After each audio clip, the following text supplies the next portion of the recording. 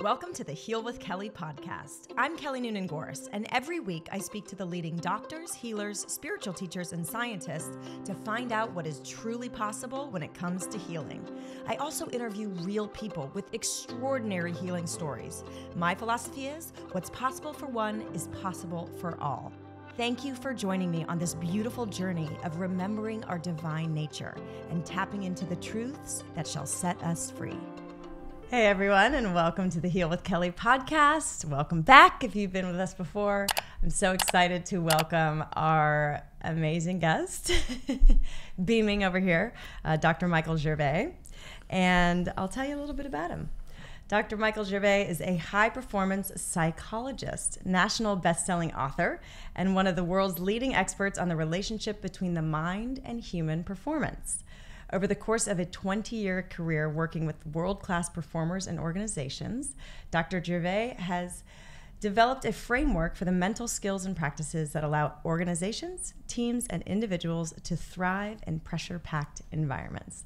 The bio goes on and on and on, but we'll just dive right into the conversation because what I am really interested in is all of it. But this book that he recently wrote, it was released this year? It was. The First Rule of Mastery. Stop worrying about what people think of you. I mean, this probably should become my Bible because that's my biggest issue holding me back. Kelly, thank you for the warm welcome and thank you for the kind words. Thank you for coming. Thank you so much for your time.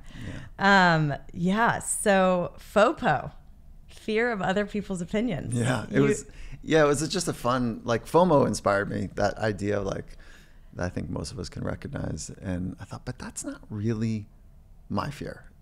I'm not afraid of missing out. And I thought, if I were to change it, what would I change it to? And it really is the fear of people's opinions. And that's been with me for a long time. And then I wrote a simple little 3-page article for Harvard Business Review. And they called back 12 months later and they said, you were the #1 downloaded article for 12 months in a row.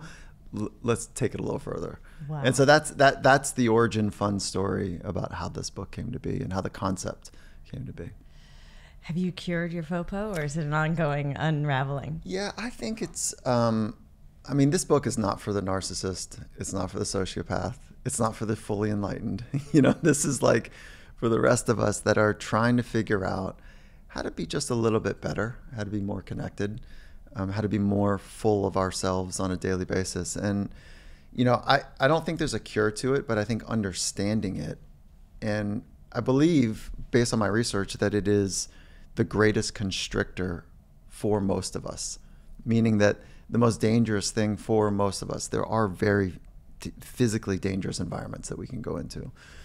But for most of us, we don't have physical violence as part of our experience. There certainly is abuse. I'm not mitigating or downplaying abuse in our lives, but the eyeballs and what's behind the eyeballs of other people, what are they thinking about me, tends to be one of the great fears for people. And it's shown up for me. And I first noticed when I was 15 years old. And I was like, what am I doing?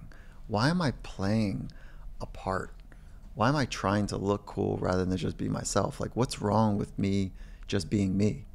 Why do I need to act a certain way as a teenager for them, whoever them is, to think that I'm okay? And I was so embarrassed by it because I knew that that's not the right way. And then it happened when I was 16 and I was driving. I just saved up for my first car and I was driving down the street. It was on Pacific Coast Highway, not too far from here. Yeah. And I thought, okay, here I go, that there's a car passing me in the same direction.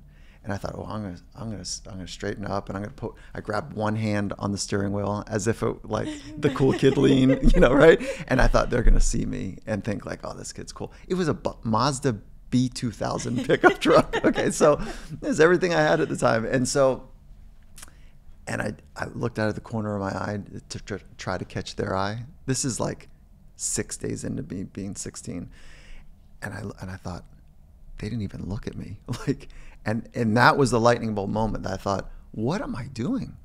Why am I so connected to wanting to look and be accepted and be thought of a certain way rather than just being me? And I was so embarrassed by it because who's going to go to their friend group and say, hey, I got to tell you about this thing that I'm doing. I'm trying to look cool. And, you get pushed right out quickly. But, and then I recognized that early on, like in my career working with World's Best, they have it too. So for the first time when I started working with World's Best, I was like, oh, I'm not alone. So they say things a little bit differently. They didn't have that story, but they say, when I ask what the great fears that they're working on, they say it's not getting hurt. It's like letting people down. Mm-hmm. It's looking stupid in front of 80,000 people. It's letting my agent down, my dad down, my wife down, my whomever, letting the fans down, my teammates down. So it really is about the way that people will feel in relationship to my performance, my contribution, the way that I'm adding to. And so I wanted to understand that better. Like, what is this thing that we carry around with us? And apparently it's pretty pervasive. It is pretty pervasive. It's pretty amazing, too, that you casually say it, and it makes sense that you went into the field of psychology. But for a 16-year-old to be that self-aware, you know, when everything is so heightened as an adolescent and hormones, and it's just, that's pretty cool that you can even remember that moment of self-reflection. Yeah, I think about that, too. And it wasn't until I got a little older I realized, like, why was I like that as a kid? And Dad's an alcoholic drug addict, was recovering. Mom was codependent, and so she made everything look just about perfect. And Dad was a mess, as fun as a human could be, and sometimes really scary. So that's kind of the way that I grew up. Sometimes, like when my friends were at home, when I was, again, a teenager, the garage door would open and you'd see their eyes like, which dad are we getting? And so I needed to get to the truth. Yeah. I didn't know what it was. And so I've made a promise to my son to not make the same mistakes, but I'm going to make new ones. And so like, that's what drove me. I just wanted, this, like, psychology is the study of yourself. It's the study of other people. But first and foremost, it's like, understand the theories. You're the first subject. Like, does this theory hold up for me? And then pretty soon you're like, wow, I've got all of these disorders, right? And then, but really it's the study, psychology is the study of like yourself and other people. And it's I think it's one of the most beautiful sciences. It's invisible, it's hard, it's complex. But the practices are quite simple. And I'm fascinated. That's really what elite athletes, which is my first training ground, is they are concrete. They don't want to get lost in all of the, like, tell me about the times when, they don't want to get too lost. They're like, listen, I got to go on Sunday and I got to do something that's really challenging and high stress and high pressure. Like, help me, like, be my best. So they're looking for very concrete practices to help them be better. So I love those, tangible things that we can do every day. Yeah. I love psychology too. And I remember going to Berkeley and not knowing what I was going to study. And so I was just like, I'm just going to study a plethora and see, because I have so many interests, and make sure that they all satisfy a UC requirement because I'm performance, achievement. Did you grow up in a high stress family? I did. Very similar to yours, except different circumstances. My dad was military, he was raised by a Marine alcoholic, so his expectations of himself were very high and highly critical, highly judgmental.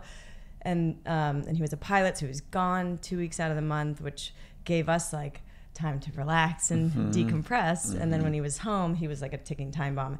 I wouldn't go so far as to say he's a rageaholic, but frustration explosions all the time because of the pressure he had put on himself, and then expectations he had on us, and then felt loss of control of raising kids and being gone half the time. And so as you were talking, I was just like, I've been in self-reflective mode for so long as well, because psychology is a passion, but also I was an actor at a very young age. And so, I was, for so many reasons, but once you get into the business of, and you're not just a kid anymore getting paraded around the town by your mom and with your mom and with that safety, the rejection fits in. And so you start to explore like, well, what am I doing to try to please these other people? And so I've been self-reflecting and dealing with rejection and trying to figure out why I am chameleon, becoming what I think other people want me to be, you know? Oh, this book was perfect. Oh my God. Like, yeah. So many levels. Yeah, and isn't it amazing, nice, it's a great set of social skills to be able to shapeshift just a little bit, to put others at ease, to create a welcoming experience. But there's a great cost in that. And if you're doing it early, so when we're young, we're supposed to be figuring out who we are. And am I punk rock? Am I rock and roll? Like like, you know, not that you are the music that you listen to, but you try on a lot of different things. That's what we want our kids, you know, to do, is to try on, to figure out, to explore. And I'm afraid, like all of us are at some level, helicopter parents and Zamboni parenting, just kind of smoothing out the ice in front of them so they have a nice glide. And that's why we're seeing such a rise in all of the negative consequences for children right now, like suicide's on the rise, addiction's on the rise, anxiety, depression, fill in the blanks. How about this before I get to my point? The loneliest segment of the population used to be 65 and above, which made sense. Kind of the retirement age, your friend group is starting to kind of, you know, hunker down, and maybe some are dying. And so like it kind of made sense. Loss of purpose if you aren't doing anything. That's right. Yeah. And then, so they feel a sense of loneliness. The loneliest age group now is 14 to 21. And that's always been the most fragile age group. So now you now know, they're lonely. Yeah. Like it's terrifying. Yeah. It's really quite scary. So if at a young age, if your job is to figure out identity versus role confusion, is kind of one of the great theorists, Erik Erikson, suggested. Figuring out your identity, or you end up, if you don't, you end up being very confused about your role in the world. And that lasts till about 21. So if you are exceptionally good at something at a young age, maybe you're attractive or you're really smart. So I picked those two in particular. It could be sport, it could be arts, but just those first two, you had nothing to do with the way you look. You had nothing to do with your intelligence. And when the world sees you for something you had nothing to do, it's a very complicated landmine of who am I. That's why we know from science, we don't tell our kids, hey, you're so smart, because they had nothing to do with it. And then they can't actually flex it.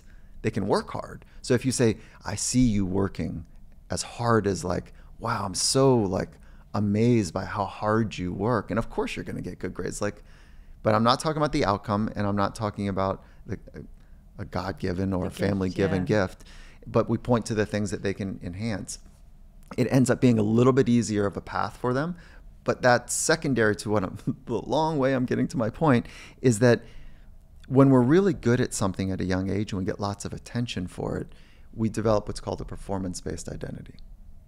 I am what I do, and I am what I do relative to how well I do it. And I am what I do relative to how well I do it relative to you. So then if I'm doing really good next to you, then I feel pretty good about me. And now my identity is based on that thing, whether it's sport or arts or acting or whatever it might be. And now every time I go on set, my entire identity is at risk. Every time I go to a social event, my entire identity is at risk. And that's too much to carry. That's not right. As opposed, you think of all of the greats. Like who inspires you, Kelly? Like when you think of Michael Jordan. You told that story about Karl Malone, and I'll tell you a story real quick or later. But it was rumored that he was retired. I was a senior in high school, or no, I was a freshman in college, and the Bulls were playing the Utah Jazz, and I had Jordan's, like, everything, like the wings, the life-size poster at the end of my hall that I would kiss on the way to school. No, like obsessed. What was it about Jordan? Just his, like, unbelievable skill and talent, obviously, and then hard work, smile. I mean, I just thought he was the most beautiful human I've ever seen, and I love sports. I'm a sports junkie. Oh, fun. And so, did you play? I played soccer. You did? Mostly. I play tennis now, and but I love football. I used to go to NBA basketball games and sit on the floor. Like I just love competition and sports. Very cool. Yeah. And so all of that to say, my favorite human / player was rumored to retire, and I had never seen a game. so my cousins lived in Salt Lake City and worked at the Delta Center. So this is how brazen I am in some areas of life, and then so cowardly when it comes to FOPO, you know. But my dad is a pilot, as I mentioned, so I flew standby to Salt Lake City, stayed for free with my cousins, used my cousin's Delta Center pass. She wasn't scheduled to work that day, so her name wasn't for the credentials. I snuck into the Delta Center 2 hours before. Right. I'm at 19 years old. I just walked right in wearing her pass, and I hid in the bathroom for 2 hours till the game started, and ended up seeing him on Game 6, winning the freaking that game that I talk about in the book. Yes. Yeah, that's so good. Yeah. Oh, that is so fun. Isn't that wild? Yeah. So how much of the fun of that is the actual game, and how much was the electricity around sneaking and like doing something that is, you know, boundary pushing? Yeah, for me, I've always been like, if it's not harming anyone, I'm gonna find the easiest way in to bring the most joy to my life. You know what I mean? Like, and so. Yeah, it was both the thrill and the danger of it, but also like I was so obsessed that it was just not even an option. Like I will scale the wall if I had to. You know what I love about that story is that I was working with a special operator and in Navy SEALs, and he paused our conversation and he said, "Mike, when something matters, when something really matters to you, you'll do whatever it takes." And we're talking about loving relationships. And that idea that when something really matters, whether it's seeing Michael Jordan play, you know, whatever, or a child that's in harm, or a loved one that needs you, or a purpose that's bigger than you, you'll do whatever it takes. When something really matters to you. And I do think a rite of passage for adulthood is to figure out what really matters to me. And if we don't do that, we end up living life according to what they want us to be.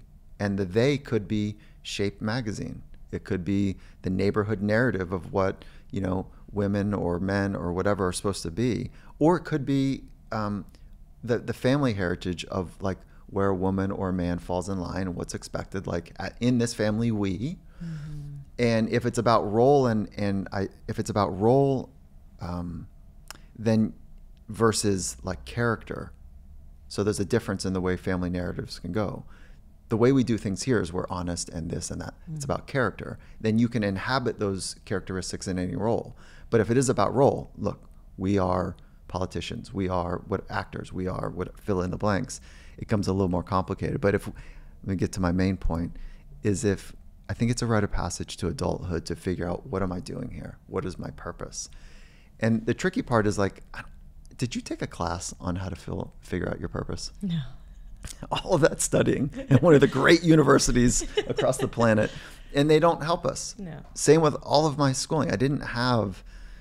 It's a simple process, but it's quite complicated to sort out. Of all the words in your native tongue, which ones do you want to put together to articulate what you're going to do with your time here? And it almost becomes overwhelming. So we inhabit the roles that people expect of us rather than the ones that we want.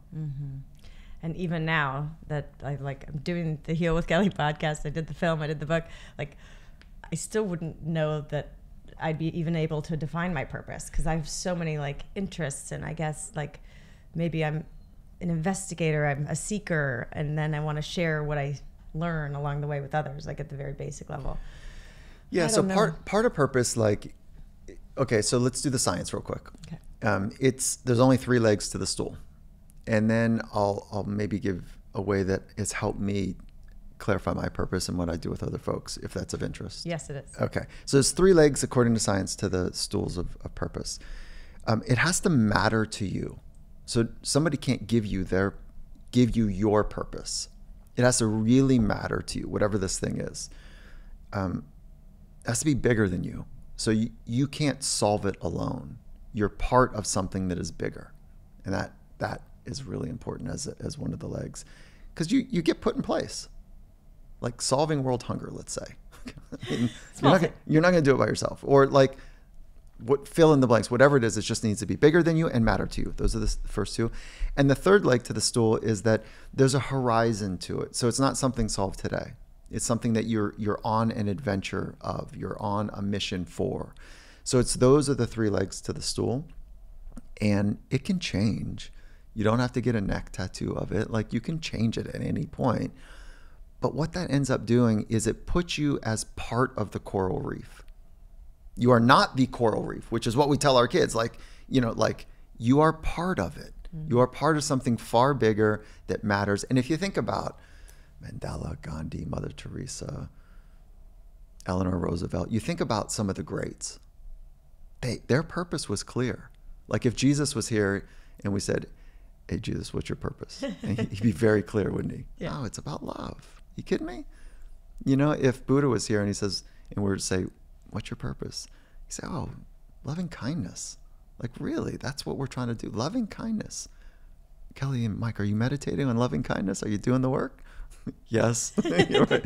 Master, yes, yeah, right. Yes, yeah. So when the purpose is clear, they move rooms, and some of those rooms are small rooms, and some are huge rooms, and some of the rooms are like global. Mm-hmm.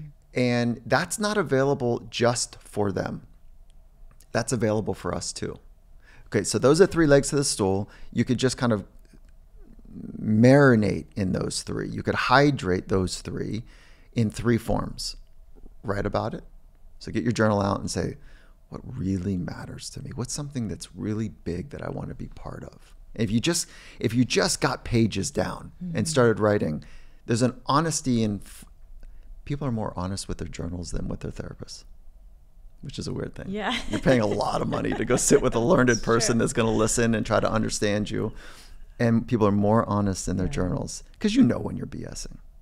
And okay, all that being said, so that's one. Journaling, meditating is a third practice to get clear, creating that space to go, oh, okay. And then the third is conversations with people of wisdom about things that matter. So those are the three best practices. And I'll give you one more here, is when you close your eyes and you create a little bit of space. I'm not talking about meditation. And you use your imagination to think about what a better future, a compelling future would be. It's your own imagination.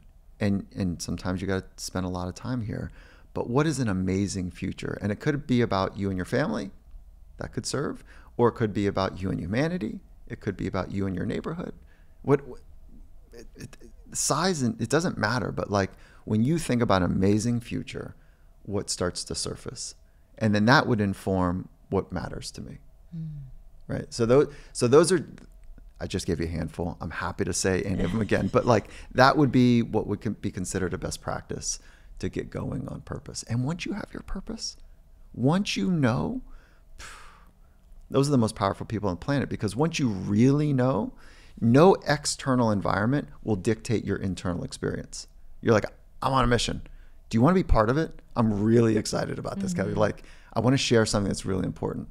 Do you have any time? Do you have any money? Do you have any people, that might want to be part of this? No. Okay, no problem. What is yours? I don't know. Well, come with me. Like, let's just do this for a little bit. So that's where this energy comes from. When you're around people that vibrate, it's not, they could still be struggling in some parts of their life, but when there's a vibrance about a person, it typically falls in line with some clarity that they have. And what I just gave is a handful of ways to get more clear. That's huge. It's great. It's true, because when you have your purpose, your motivation, your drive, and it's meaningful, and it's for the collective and in service, which is back to our connection to nature and why we're here. So nature's important for you? Nature's important for me. I think it's why we're so sick, is because we become so disconnected from nature. And you talk about it in your book. Yeah. And, sick mentally, sick as a community, as a society, as, systems are sick, because of this disconnection from nature. And you talk about it in the book. Yeah. And also, like, I feel like, it's fear of other people's opinions, but it's also kind of fear of our poor opinion of ourselves. Like, how do we strengthen if we have the parents that we did? I mean, I've done so much work, and, you talk about in the book how, and we've all heard a version of this. It's like when, I forget the woman's name, but she works with people dying in hospice. Mm-hmm. And so she wrote a book about their biggest regrets or their, mm-hmm. and, basically the conclusion is most people regret not having the courage to live the life they wanted. And they just lived a life for the approval of others. When you read that, what was that like for you? Well, it inspired me, like lit a fire under my ass. But B, the fire's been lit because I'm 45 and I feel like women especially, whether it's like after they've had children or if they've never had children and they just hit 40 and their hormones start to change, or they're just like, holy shit, half the life's over. So time starts to matter a little bit more. Yeah.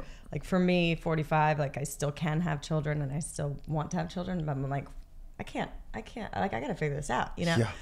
And so that time pressure is making me that statement have so much more impact, because I'm like, now and then I look at the people who are like 60, 70 years old in my life, and they don't tolerate any bullshit because they know that their time is more precious than the people. So it's just lit a fire under my ass and like make me put blinders on. So I just become more efficient in my life. That's so rad, because that's what purpose will do. It's also when you get honest with the fragility of life, like life is really fragile, and you start to recognize just how fragile it is when you lose people.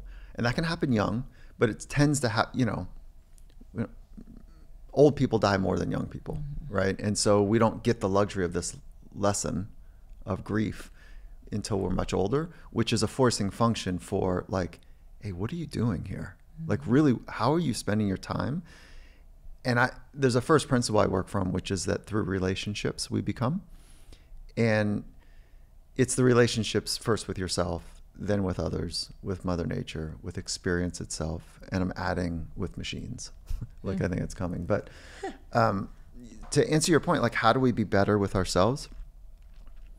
Part of it begins with a decision, a fundamental decision that I matter. And if you're really struggling and you hear that, you're like, I don't know if I do. Like that's someone who's really suffering. If someone's struggling and you hear that, like, do you matter? And you go, yeah, I do. But like, there's so much stuff that's not going right. Okay. So it starts with a fundamental decision that I'm going to back myself. Maybe you didn't have anyone that saw you, that really saw you and backed you. So the fundamental decision is I'm going to take care of me. How do you do that? Well, there's all these self-care practices. Those are all really good for lots of reasons. But the way you fundamentally back yourself is the way you speak to yourself. Mm. And if you thought about just oversimplifying psychology, self-talk, if you will, for just a moment, there's two buckets.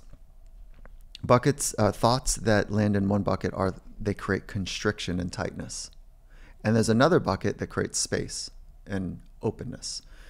And so the thoughts that back us, that back yourself, are ones that create some space inside of you. The ones that, I don't know, like they're questions like, am I okay here? Does my hair look okay? What do they think of me?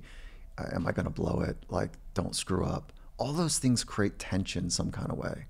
And so if you just oversimplified it and you got into a place like, listen, fundamental commitment, I'm going to back myself. I'm going to be a great coach to myself. I'm going to be a great parent to myself. I'm going to be a great friend to myself. And then you became incredibly aware of the way you speak to yourself. And you started to slide your types of thoughts over to that bucket that created space to explore, to love, to be friendly to yourself, to really back yourself. I think it's a radical commitment to everyone that you know, because you're no longer looking to them to take care of you. It's not their job.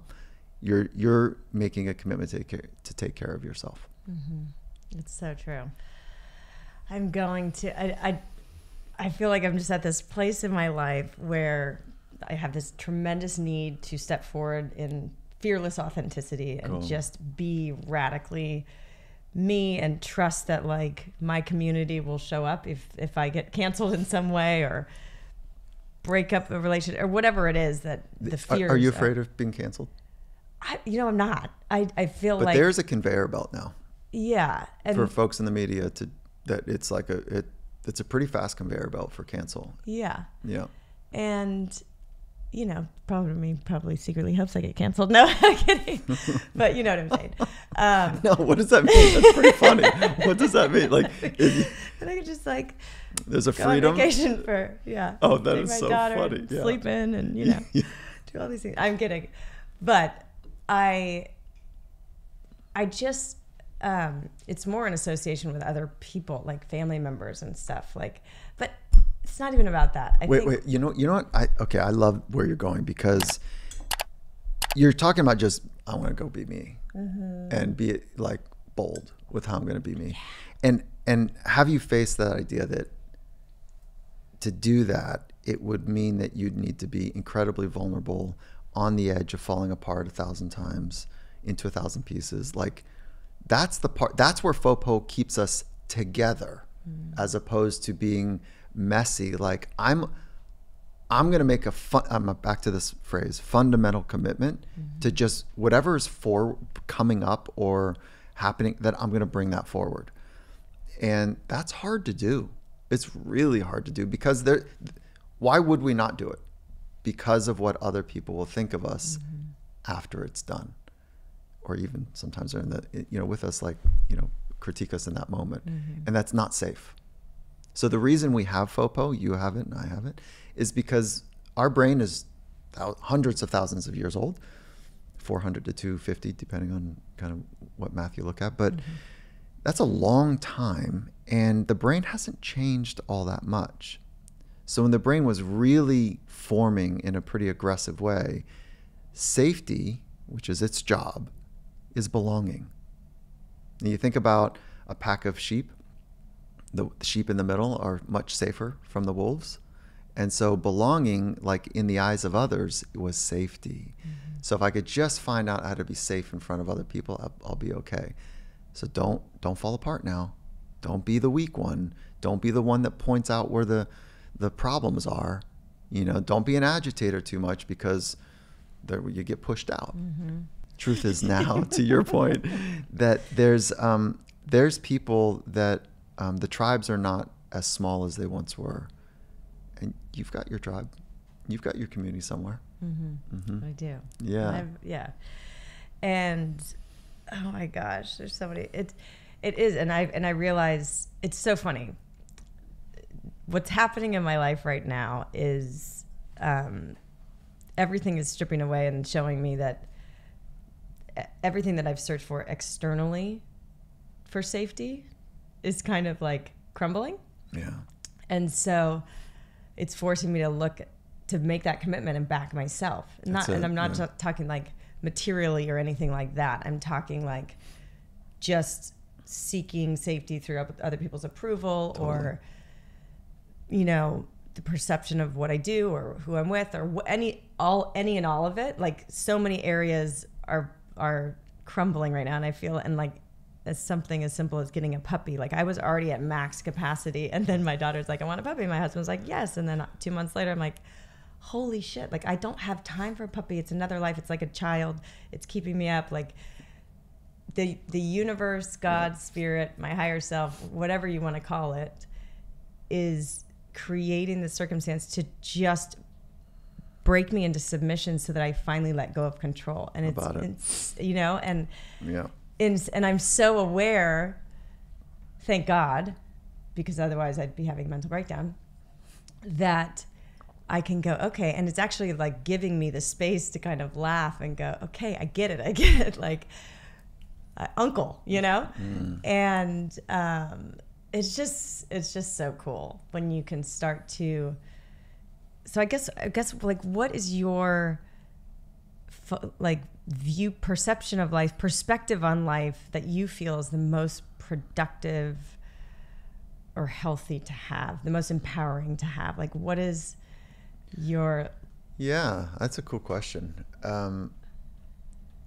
I would probably go back to like do the big work, purpose, and start there. And you're probably closer than you think. You've really put some time and energy in a very clear narrative and community that you're building. It probably just hasn't landed in the sentence or two, you know, or the word or two. I would say like that's like the big rock to get in the container. And then the other stuff like that really does help is being around people that are really inspiring, that bring energy and clarity they have it for themselves. It's really infectious when we're connected to other people that see us and value being alive, you know, vibrantly alive. So but you can't just go find them. You have to first be it. Yeah. And then when you are that on a regular basis, like there's this in sport, there's a phrase, game recognizes game. And it's like rap meets, you know, the urban culture meets sport, game recognizes game. A master recognizes another master. Somebody who's vibrant in life recognizes somebody else who's vibrant. And then you end up kind of coalescing, you know, with each other. So that's the second one, just like really invest in that brilliant light inside of you, and other people are attracted to that. Mm-hmm. And then how do you maintain the sense of vibrance? How do you sustain it? Recovery practices. And that's where sport has so much to offer us. Yes, it's concrete. Yes, it's like human-made rules at some point that are really kind of silly. You know, we don't need sport other than entertainment. You know, and I'm careful because this is the industry I've spent so much time. But like if there's a like the World War III happens, like we don't need sport. Mm-hmm. It's a great release valve. It is so much fun. And there's so much that we can learn from that laboratory. One of them is that, I'll go back to fundamental commitments. They make a fundamental commitment every day to be vulnerable. In front of their peers, in front of their coaches. They take risks in front of people that want to take their jobs in practice. I'm not talking about game day. I'm talking about practice where it sounds like an Allen Iverson quote. Sorry. Just narrative in my head. But they're courageously being vulnerable every day to try something that they're not very good at. Mm-hmm. That's how learning happens. So there's a fundamental commitment that they can teach us there. And the second one is the importance of recovery. So they work really hard, incredibly hard, physically and emotionally, on a day-to-day basis. And they have a full-time staff to help them recover. Now, maybe you can have a full-time staff to help you recover. But I think it's really important that we take that lesson and say, how do I recover properly so I can do it again tomorrow and again tomorrow? And I think my community is inspired and tired.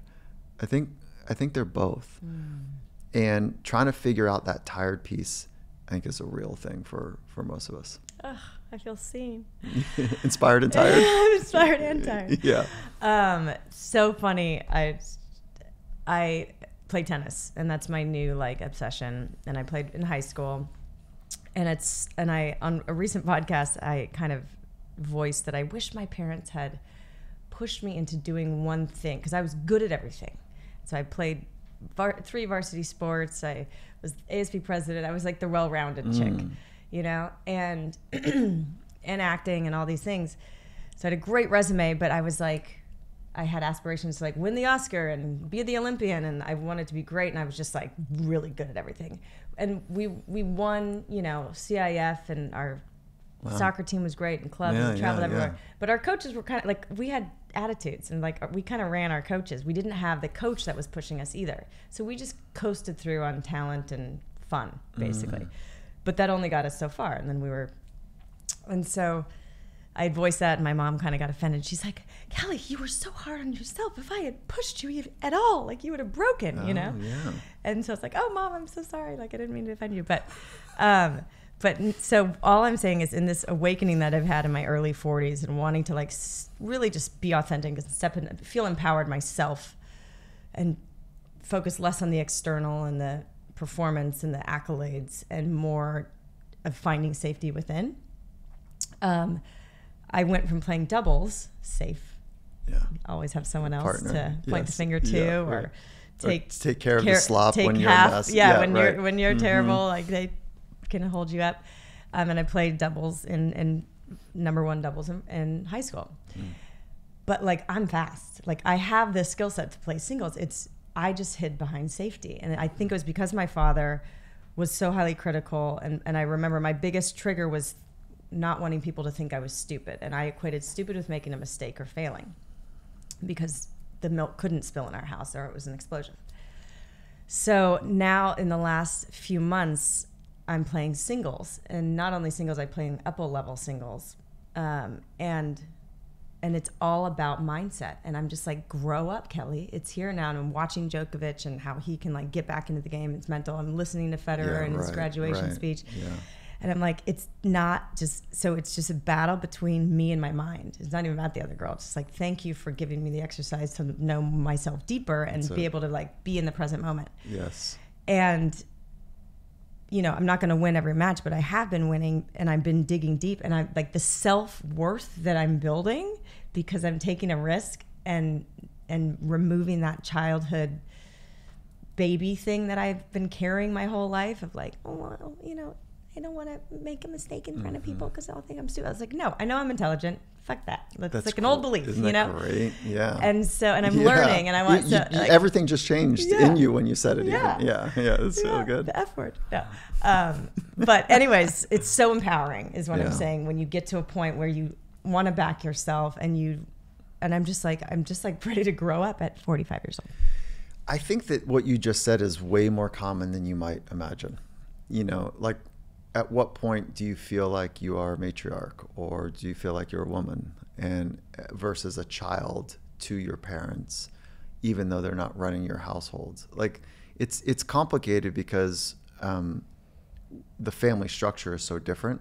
But that idea of being like a full adult, it's not clear how to do that. No. And if the shorthand is, well, if I get a bunch of attention and a la power and or money from doing something really well, that is what's called a performance-based identity that we're talking about kind of almost in minute one.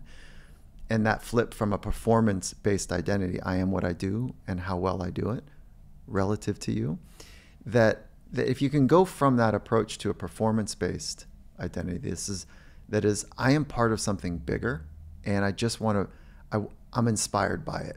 So that bigger part, it feels like, I don't love the word, but it's like empowerment. There's something about that. And I'll tell you why I don't love the word is because not of what it means, but how it's used. Like, I am going to help empower you. I don't want somebody to help empower me. I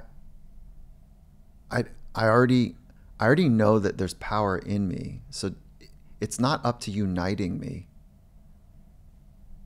There's something that is not squaring with, that hasn't squared with me since that framing was introduced in a popular way a handful of years ago.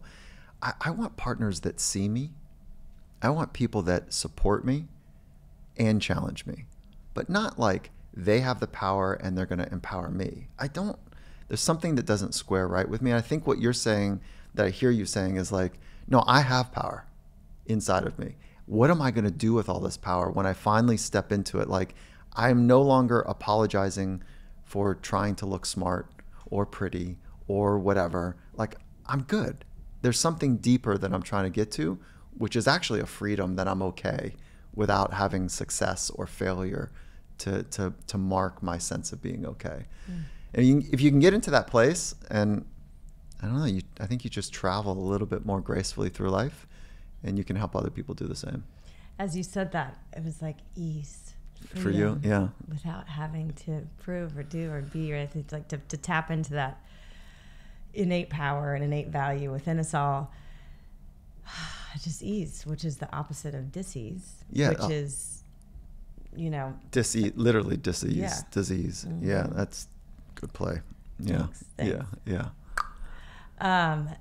There's it was on the Finding Mastery podcast, and there was a conversation I was having, and it was with the world's best, where they said, you know, I'm tired of trying to be more and do more, and like, I don't need to do the extraordinary to be extraordinary. Oof. When I heard that, I was like, oh, there it is. I don't need to do something to be okay. What I need to do is I need to be more creative, more present, more kind to self and others, more connected, more free. I need to be all of those, and then let the doing flow from that standpoint. And when that happens, the entire model is flipped upside down. And when that happens, like, I think that's the good life. Yeah. And when I listen to your podcast, it's like, I think we're doing the same thing. We're trying to help ourselves and our people live a great life. Yeah. Like, what is I want to live a great life. And that, to me, it's not defined by, like, the modern wealth is not money in the bank. That's wonderful. It's like energy and vibrance and connected and like a aliveness. That's what I think the new beauty is. It's not, what's happened to my jowls. What's happened to the wrinkles around my eyes. I look in the mirror, I'm like, gosh, gravity. I know gravity. What's happened? Elasticity. Yeah. Like, my wife is, we're married, high school sweethearts, got married young. We're both the same age, 52. And she's on a very similar passion that you have, which is like, I'm going to tell the truth. I don't know if anyone's going to like it, but it's going to be a adventurous, kind of creative, she's English second language, immigrant family. And she's like, I'm tired of this game. And she's doing it publicly. She's built a vlog around it, which is like, there's so much freedom when you're like, fundamental commitment. I'm going to be honest and kind. If you can put those two together, it's pretty radical. Mm-hmm. And you even mentioned in your book, like, the curiosity piece is so key right now. That's the antidote for the divide. Like, you have whole chapters in here about how to actually seek out the opposite of what you believe, because and seek out the opposite of what you believe. What you believe, like the opposite opinion. That's right. And it's the clearest example is obviously politics. And just be like, but how? I don't even want to polarize anybody on this, so I will keep my opinions to myself. No, it's already polarizing. Yeah. Like, but I remember 2 years ago, my family is a little bit divided in politics. My parents are on one camp and my brother's on the other camp, and I'm kind of in between. And I said, you guys are invited to our house in Michigan, but politics are off the table unless you guys are able to come to the dinner table or the boat with curiosity and compassion. Like, that was the theme. So that's awesome. Yeah. It's so hard because, like, it triggers something so primal, which is both parties, both people at your dinner table, both family members probably want the same thing, like a better future for our kids, and like capture a vehicle that can help deliver that to the next generation. And they're so wildly different in many approaches that it's super complicated. I know, but you make so much sense in the book because you said when someone has the opposite opinion, let's take politics, it's so intense, it's so triggering because it's not just an attack on your belief. Your belief is like collapsed onto your identity. It's an attack, it's a threat to your actual identity. Your actual, and that's why everybody's so like up in arms. Yeah, right. Which made so much sense. I know. It's complicated. Yeah. So, and I think you're right. The antidote is to be more curious. And that's really hard to do if you're anxious or frustrated. Mm-hmm. So practicing being curious is one of the meditation practices. Yeah. Oh, look, that thought came up. Oh, I wonder where that came from. Oh, it came from there. That's interesting. Let me follow that without judging or critiquing it. And that's called like a contemplative meditation. Yeah. If you set a timer for, 6 minutes, 20 minutes, whatever, if my first teacher was here, he'd be like, why are you saying counting minutes? Just do the work, Mike. But if like in a very practical sense, you said, I'm just going to follow my thoughts and emotions. I'm going to kind of mark them and name them without judging or critiquing. And I'm going to see where thought 1, how it leads to thought 2. And so you're practicing curiosity for yourself. Mm-hmm. You're training to be able to do it with others. If you don't practice, you can't do it with other people, especially when it's an emotionally charged, conversation. Yeah.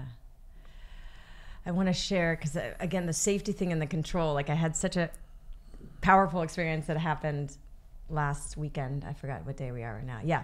So a few days ago, and I was recording a podcast at my Michigan house, and I gave birth to my child 5 years ago. I used to be a runner and I'd run, not competitively, but I did 2 marathons, but I ran to get solitude and inspiration and endorphins, really. Like Oh, I just got out on the road, Yeah. you know, used to run down San Vicente. Training for a marathon just gave me like the framework that I had to give that my solitude time, myself solitude.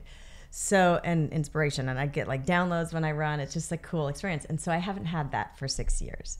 And not only has it been an intense 6 years collectively, but also like raising an infant and all of those new things. So I haven't had my escape / you know, self thing of running for 6 years.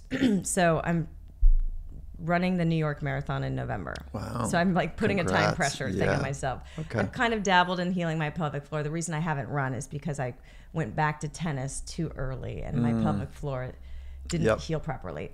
And so when I run, this is very human. I hope nobody gets grossed out about it, but I just leak urine. And there's no pain. It's gotten better over time. I've tried pelvic, all the things. Yep. And so now I'm just like, fuck it. I trust my body knows how to figure out the last thing. I'm just going to start running. So first time I ran, just like urine all down the legs, wearing black leggings, super humiliating. But I was just like, my need to run and like overcome this and like figure this out is more than whatever people think, if it's sweat or pee or whatever. And then it got better the next time. But I'm still like, it's still an issue. And so I'm kind of going, okay, well, I got to listen to my body. I don't want to push myself. But long story short, interview this guy, Rob Morgan, who's an energy healer. He was in Heal, and he's a dear friend of mine. And so we were talking about, so he did a healing on me. And we were talking about expectation and does it matter the people's belief that's getting healed? And, you know, because he doesn't want to know the condition or anything he's healing. He's just channeling whatever energy is meant for your body. Anyways, the next day after the thing, he also said, you know, it's also about being grateful. He's like, you have to be grateful for everything. And a lot of people, you know, and so I would ask the guides, like, I would get so frustrated, like some people heal, some people don't. What is it about the people that don't, you know, the not healing? Is it belief or what is it? And so the guides told him, spoiler alert, I don't know when this is going to come out in relation to his podcast, but it's such a powerful experience and it's about control and safety. Said it's the second and third thought. So like you say your affirmation or you say your gratitude, like I am beautiful in the mirror, I am healthy, or I'm so grateful that, you know, I got the promotion of the job, whatever you're being grateful for and desiring. But then the second and third thought we don't monitor. And those are the things that creep in. So it's that practice of like being aware of your thoughts. Great. And start to practice that awareness. And then you can start to layer on deeper levels of that affirmation and gratitude. And so being grateful for the lesson, being grateful for everything. So I'm really trying to like have that space in my life for these little things that are continue to like pile up and pressure, just being grateful and in trust and surrender that there is a reason and there's a flow that's trying to send me in a direction rather than resist and wish it was a different way. Just like breathe and just like allow the experience to happen rather than try to control everything. So next morning I go out to run, start to trickle, and I'm like, wow, you know, of course it's not like I'm expecting. I have attachment to the outcome, you know? And then I was like, no, just gratitude. So I was just like, okay, I'm grateful that it's improving. And that's true. And then I'm paying attention to the second and third thought, and you know, there's a little doubt creeping in. I'm just like, you know what? It's true that I'm grateful that it's improving. Then I heard the words lesson. It's about the lesson. And then I was like, oh, all of these pressures that I've become aware of, and then the puppy is like the straw that broke the camel back, that I just can't control everything anymore. I have to let go. I just have to let the puppy pee places. I have to be, you know, everything, just let everything fall apart and just like do my best, you know? And this, like the bladder not having any control, the physical is like always shows up in the physical last. I'm like, this is the lesson. If I'm going to try to continue for 45 years, control everything in life so that people control other people's opinions of me, control my safety through finances, control the public's perception of me by monitoring my truth, whatever it is, like eventually the world's gonna, the universe is gonna, the energy, the universal energy, God's divine spirit is gonna win. And so it went down to the physical, like you are not in control. And so I finally was like, oh, okay, I can let go. And I got the lesson and I shit or pee you not. I don't pee anymore. It's like a tiny trickle at the beginning of the run, and then it's done. I promise you, it's the most mind-blowing thing, but it's about control. Yeah. And it's physically showing up as like the last lesson to smack me over the head. Come and be like, on. let go. Yeah. Wow. Trust. That's pretty rad. Mm-hmm. Yeah. Anyways. It sounds so easy to let go, but those mechanisms for control are there for safety, and it's kind of like the harder you squeeze, the more difficult it becomes, and so it's not easy to do. So bravo, like huge congratulations on being as hard-headed as you've been for the last 40 years. It's going to take, my pelvic floor to say, hey, pay attention here. Yeah. Yeah. I had a moment where I did an ultra, and it was supposed to be a 6.5 hour event, and it turned into 8.5 hours. And I was properly fit for it, but I ran into an emotional well that was like, what is happening? And hallucinations and things were happening. And so it was, I'll spare you the long story, but I got to the end of it and it was so freeing. My mentor said to me, yeah, Mike, that's should teach you about just how hard-headed you are. You needed to go like that far, that intense to knock off this calcium that you've been building up for the last 40 years. So, I celebrate what you're saying, like awesome. And it could be worse. So the fact that you got through it with something that's, like not devastating, right, but uncomfortable, that's pretty cool. Yeah. Yeah. What a good lesson. It's such a good lesson. Let go. And that's that ease that you're coming back to, of like just really finding that safety within with your innate power and value as a human life, and then to like have that freedom of going through life and welcoming all experiences and trusting that there's lessons and sometimes they're painful. Yeah. Sometimes, but it's all, and then the last, so it's that freedom and ease, I think, is like what my purpose is heading towards, like discovering that for myself and then sharing. Yeah. There you go. So there's a Zen parable. I'll get the most of it. I'll get most of it correct in my reframing here. Is that there's a master and a student, and the master says good news or bad news, and the student says good news. He says, he goes, okay. So wait, hold on. Good news or bad news? Bad news. And the Zen teacher says, life is like falling through the air without anything to grab or hold on to. Good news, there's no bottom. Ooh. So like just figure, like that idea that you shared has been around for thousands of years. There's nothing really to hold on to or to grasp.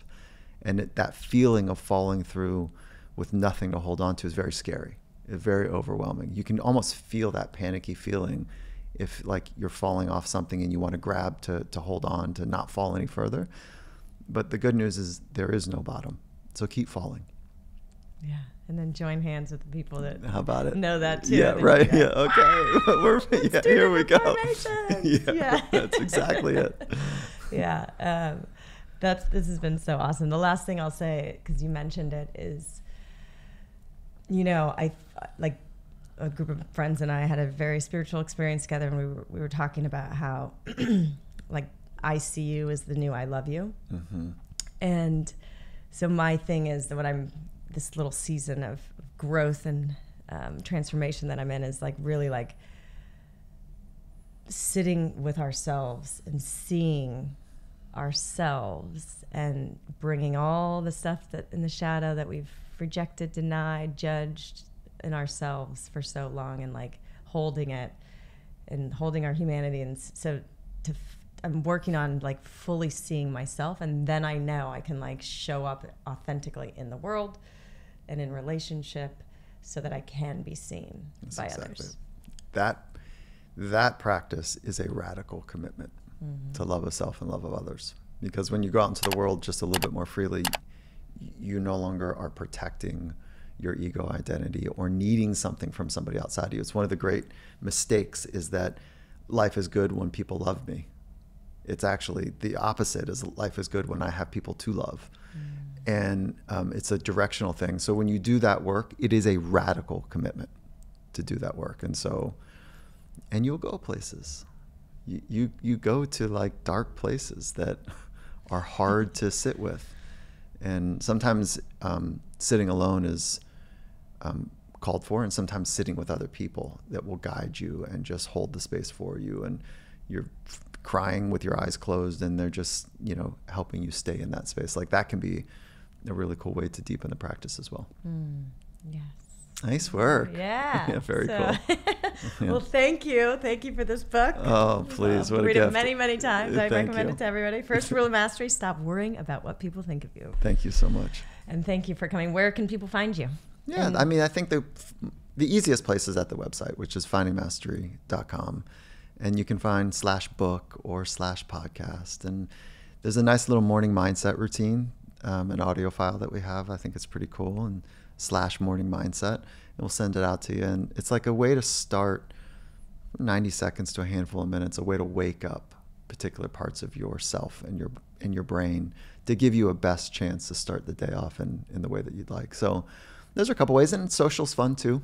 That's all the handles are at Michael Gervais or at Finding Mastery. Awesome. Thank you so much. Mm-hmm. Thank you for listening to the Heal with Kelly podcast. Be sure to tune in every Thursday for more empowering wisdom and inspiring healing stories. And make sure you hit the follow button on Apple, Spotify, or wherever you get your podcasts so you don't miss that one episode that holds the answer you've been searching for. Oh, and if you found this episode inspiring, please rate, review, and share Heal with Kelly so that we can grow our audience and reach more people. We truly appreciate it. Lots of love.